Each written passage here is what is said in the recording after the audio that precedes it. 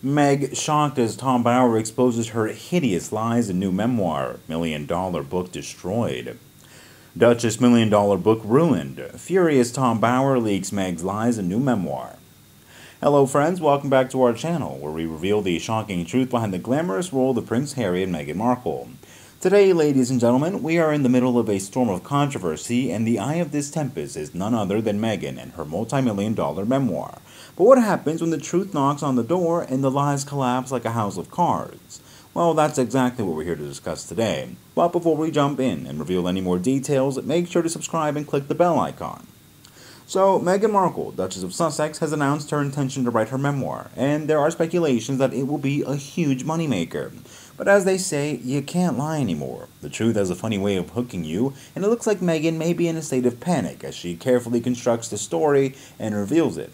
Tom Bauer, the royal expert who is no stranger to debate, he wrote a book titled Revenge of Meghan, Harry, and the War Between the Windsors, and he's not one to mince words according to Mr. Bauer. It seems Meghan's memoir isn't all it's cracked up to be. He's denied Meghan's claims, starting when she first arrived at the Invictus Games.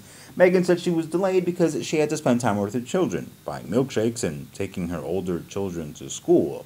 Mr. Bauer thinks the reason is funny. It's a bold statement and makes us wonder about the truth. But the controversy doesn't stop there. Mr. Bauer also took aim at Meghan's trip to Beyonce, calling it media manipulation and saying it was all clearly staged to film her hugging Harry. There are strong allegations challenging Meghan's authenticity. Let's not forget Meghan's husband, Prince Harry, has also been in the spotlight recently with the documentary Heart of Invictus.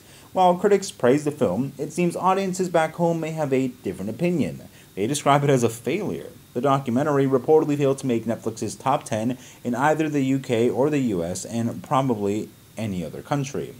In short, Meghan's multi-million-dollar memoir could be in jeopardy when Tom Bauer and others learn the truth about her claims. It's a reminder that when you choose to live in the public eye, your every action and every word will be scrutinized. As they say, the truth will set you free, but it can also make you face some unpleasant realities. We'll keep a close eye on the developing story, and who knows what revelations lie ahead.